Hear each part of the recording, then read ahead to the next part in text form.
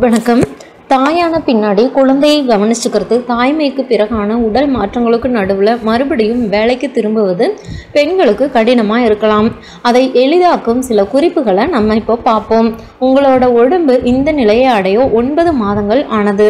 அதனால அது பழைய நிலைக்கு வர பொறுமை அவசியம். உங்களுக்கான புதிய ஆடைகளை வாங்கி உடுத்திக்கோங்க.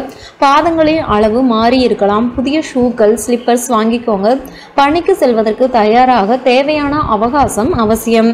வேலைக்கு செல்வது உங்களை மோசமான அம்மாவாக ஆக்காது அப்படிங்கிறத நினைவில் வச்சுக்கோங்க. வேலைக்கு போகிறதுக்கு முன்னாடி தினமும் கொஞ்சம் வெளியே போயிட்டு வர்றது குழந்தையை மிஸ் செய்வதன் வழியை குறைக்கும். குழந்தையிடமிருந்து பிரிந்திருக்கிறது உங்களுக்கும் குழந்தைக்கும் அதிர்வுகளை ஏற்படுத்தலாம். அப்படிங்கிறதுனால பணிக்கு திரும்பும் நாளை வாரத்தின் மத்தியில் தேர்வு செய்யுங்க. பணிக்கு திரும்பும் போது அலுவலக சூழல் மாறி இருக்கலாம். புதியவர்கள் வேலைக்கு சேர்ந்திருக்கலாம். அதனால மறுபடியும் பணிக்கு சேர்றதுக்கு முன்னாடி மேலதிகாரியை சந்தித்து பணியாற்றக்கூடிய திட்டங்கள் பற்றி தெரிஞ்சுக்கோங்க. பணிக்கு செல்லும் முன்பு ட்ரையலை பார்த்துக்கோங்க. குழந்தைக்கு பால் ஊற்றுறதுக்கு 20 நிமிடம் அல்லாமல் 10 நிமிடம் போதுமானதாக இருக்கலாம். முன்னதாக செஞ்சு பார்க்கறது முதல் நாள் பதற்றத்தை குறைக்கும். பாலூற்றுல இருக்கிற சிக்கலை எதிர்கொள்ள தயாராகுங்க. அலுவலக மேஜையில் நர்சிங் பேடு வச்சுக்கோங்க. குழந்தைக்கு போதிய பால் கிடைக்கிற வகையில் முந்தைய இரவு இல்லைனா காலையில் பாலை பிழிஞ்சு வச்சுக்கணும்.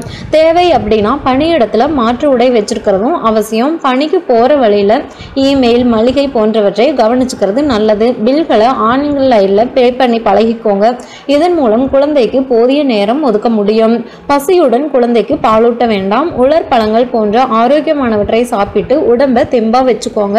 நீங்கள் அந்த மாதிரி உலர் பழங்களை, நட்ஸ், இந்த மாதிரி அதே மாதிரி ஃப்ரூட்ஸ் இதெல்லாம் கொஞ்சம் கட் பண்ணி தனியாக பேக் பண்ணி நீங்கள் ஆஃபீஸ்க்கு எடுத்துகிட்டு போய்க்கோங்க. பணியிலிருந்து திரும்பும் வரை குழந்தையை பாதுகாப்பானவங்க கிட்ட ஒப்படைங்க. அது குடும்ப பெரியவங்களாக இருக்கிறது ரொம்பவும் நல்லது. குழந்தை மையங்களில் 18 மாதங்களுக்கு மேற்பட்ட குழந்தைகளை தான் அனுமதிக்கிறாங்க.